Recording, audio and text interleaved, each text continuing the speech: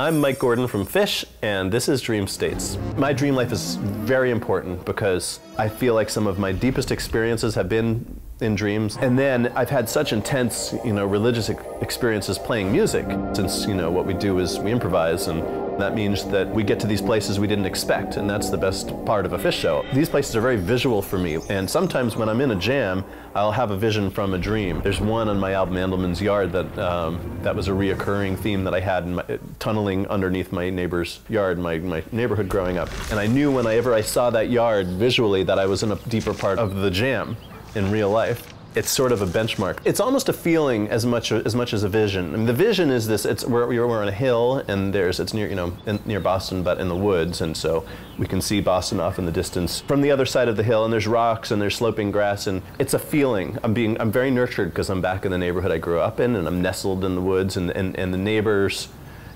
have this extra yard space, and so there's this network of tunnels. I remember, I don't know where we were playing, maybe in South Carolina. I had that dream the night before, and there we were on stage the next day, and we're playing, and suddenly I realized, oh, this is the dream. The way these notes are winding together is this feeling of being nurtured and nestled, maybe because I'm with the guys that I've been with for so many years, and in this situation. And I see it visually as that hillside and the grass, and then there's tunnels. And the tunnels, I think it's almost a little more womb-like because I'm nestled deep in the ground in the neighborhood I grew up in. And when I'm in the jam, I get all the same sensations, and especially the visual. And I realize, oh, that's it. We're in that deepest place, and I know it because I'm connected to one of my night dreams.